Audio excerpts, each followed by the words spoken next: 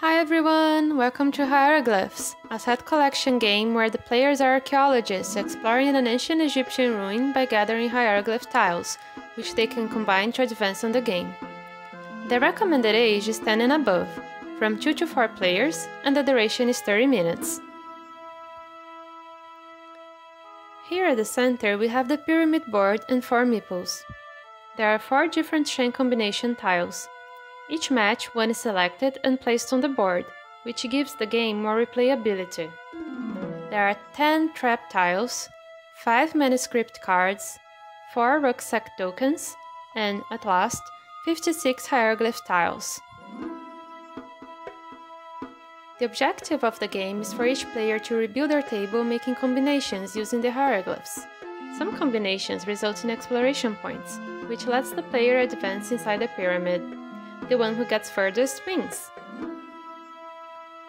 Place all the meeples on the zero of the pyramid. Choose a chain combination and place it on its respective slot. Each player receives a manuscript card that contains a lead for how to build their tables. Separate the fragments on a pile on the right side below the pyramid. Then we flip some hieroglyphs faced up to begin the game. Also, each player has their own space to rebuild their table and a rucksack token so that they can store their hieroglyphs before using them. During a turn, the player will choose between 2 actions to gather fragments: explore or collect. The explore action allows the player to flip 3 fragments and choose 2.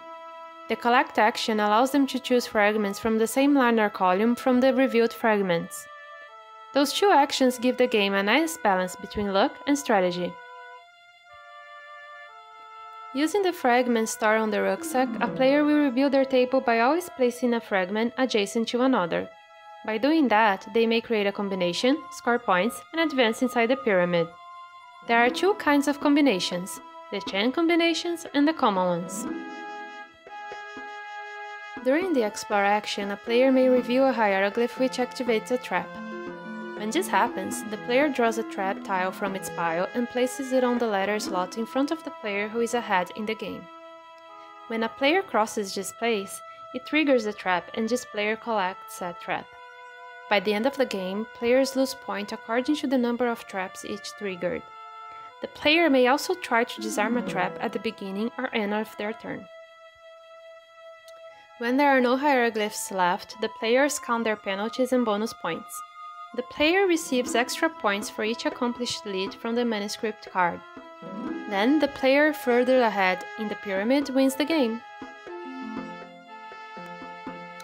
This is Hieroglyphs. It's a family game with no language dependence and easy to learn.